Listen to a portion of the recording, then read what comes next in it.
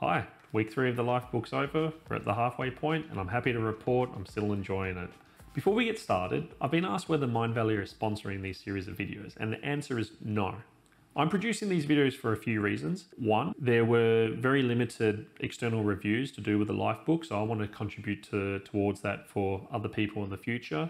I'm also doing this for me. I'm interested in chronicling my experience throughout this so I can reflect on it in the future.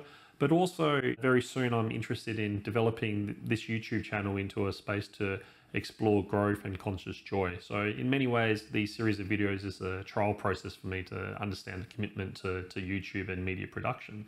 With that out of the way, how am I finding the Life book now that we're halfway in? Well, the first week was still a shock. The way Life book delivers information is different to any education system I've experienced to date. But with that baseline established, I'm finding the experience consistent, you know what to expect, and the secret I'm finding is to have the finger ready to pause anytime interesting quotes pop up.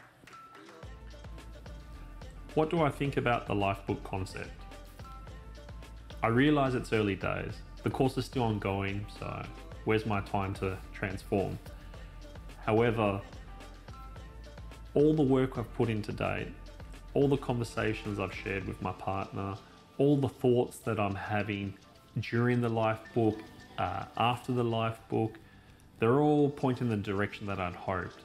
There's this alignment and excitement about where my future is taking me, and that to me points out that the Life book is legitimate.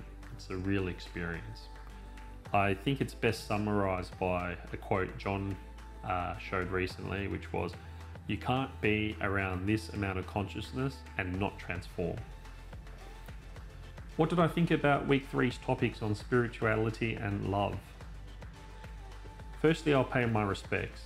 These topics can produce very heated and animated conversations. Spirituality and love tend to be items that resonate very deeply and passionate with individuals, and they can have interpretations and meaning that are extremely unique to every person. I thought John did an excellent job navigating through the material. He started off by identifying the extreme positions held by some members of the community and then moving towards a common ground. Bar one comment that may have related to 9/11, my partner and I found him to be neutral. It's also worth noting that the pace of delivery compared to other weeks had sped up. I'm not sure if it's because the content in the how to implement stage was quite larger compared to other weeks, but in general, this pace of delivery led to a more engaging experience for me, something that I found much easier to enjoy. Lastly, I found John's approach to date to be authentic. He shares what has worked for him, but doesn't push that this will work for you. Until now. In the love section, there were several times where I found him to be quite preachy. If your love life is mediocre, if you're unsatisfied, do this and your situation will be remedied. And this took me by surprise, because even in the health and fitness section, which he's very passionate about, I didn't feel he had that preachy approach. I didn't disagree with the advice, but in general, I prefer his more open-minded manner. So what about the Facebook tribe? Well, I'm over it. And the drop in post count suggests that so is the community. I do find this Facebook tribe to be a great idea that perhaps has been let down by some teething issues as they figure out the direction they want to take the experience towards. For example, members of the June group have merged into the May group and are asking questions that we asked at the start, and when community engagement's already low, things like this just they don't help the situation.